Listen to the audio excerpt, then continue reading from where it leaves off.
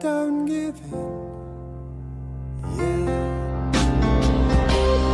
Miles and miles you will have been.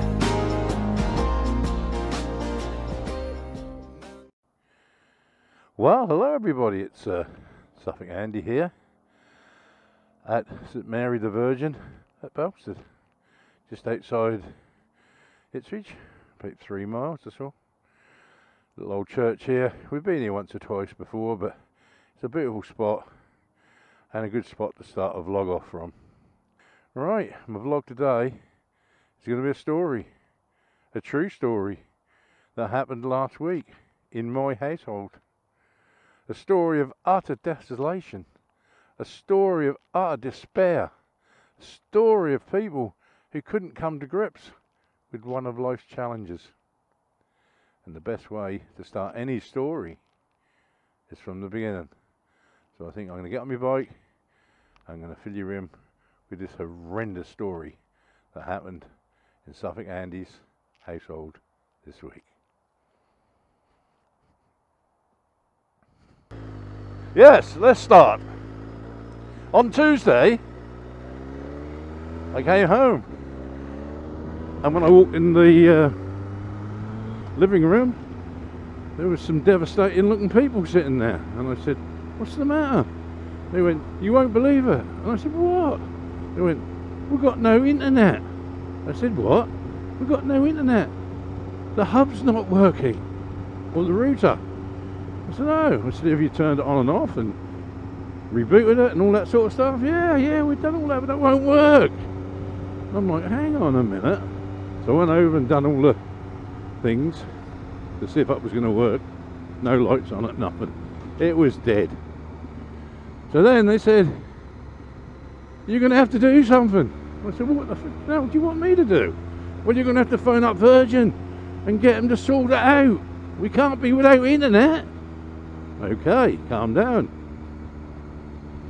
So I got onto Virgin, got through. I had to go through one of these automated voice things, and they said, "Can you put your last 3 letters of your password through?"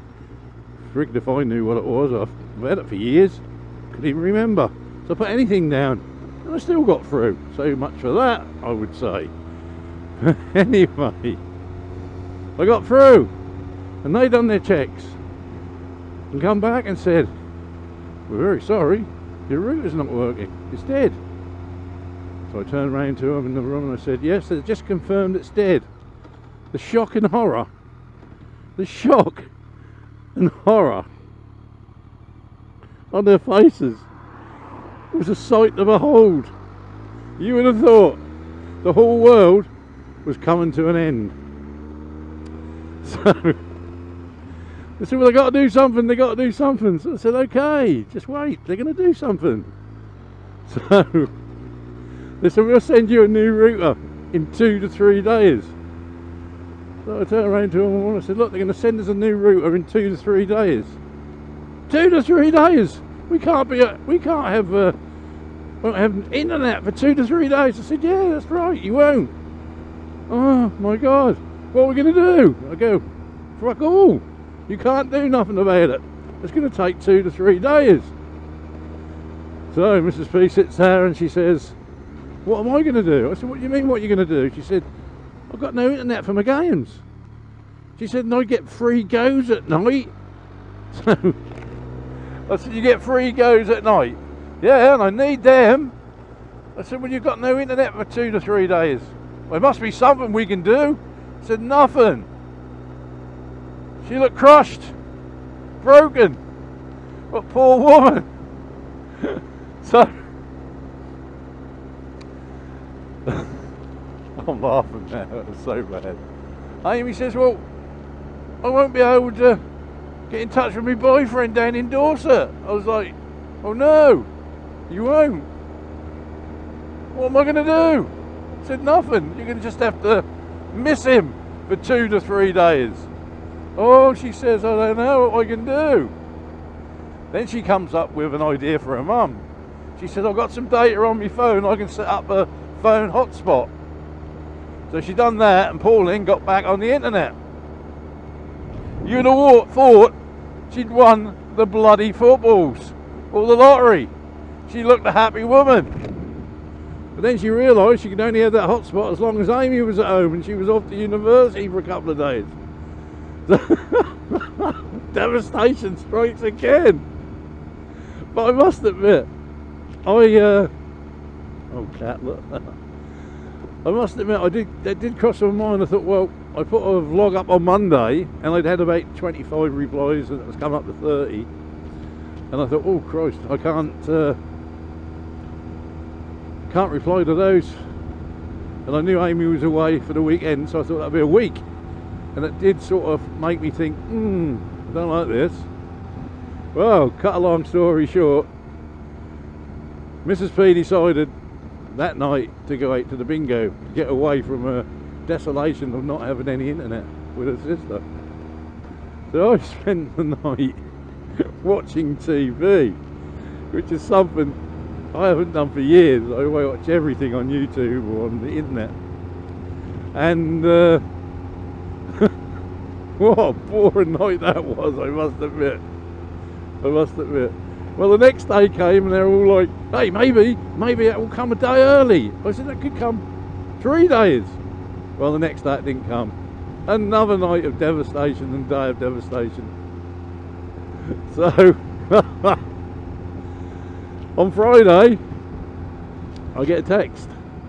Your package will be with you between 3 and 5. Well, when I told them, you would have thought, again, they'd won the lotto. You would have thought everything in this world had come to one high ceiling of excellence. And when the man pulled up, that was made me laugh as well. Every freaking van that came down the road, they're up the window looking to see if it was the delivery man. And in the end, it was. And he got the box out of the van and walked down the path to the house. And you could feel it. You could feel the relief. And then I got it in and they said, well, you got to connect that up and then we can get in touch with Virgin and get it sorted out. And we did. So the moral of the story is,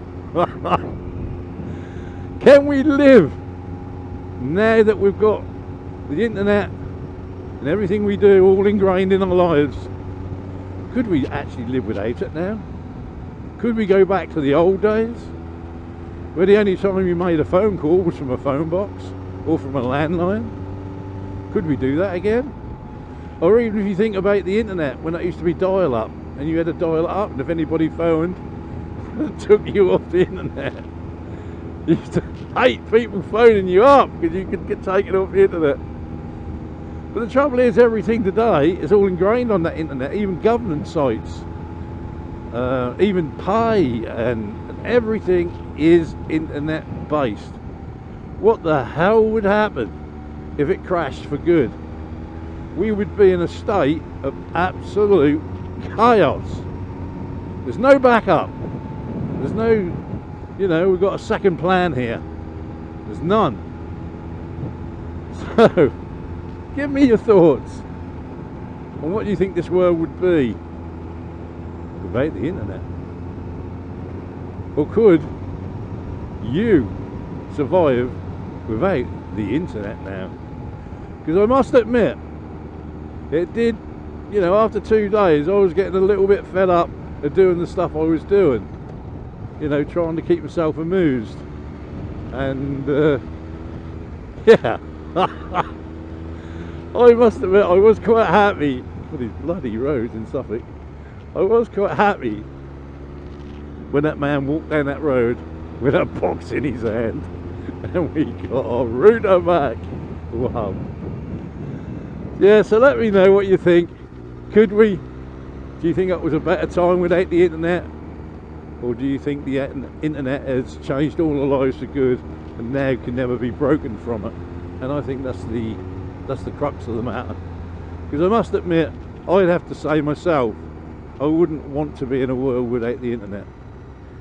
It has enlightened so many things, enhanced so many things. Yes, there's bad sides of it, but there's a lot of good sides to it. So anyway, I'm going to end there. Let me know what you think. I don't know if you've ever had a tale of woe so bad in your house that you thought the whole world was going to come to an end because there was no internet for 2 to 3 days. Anyway, all ride safe. Love each other. Suffolk Andy.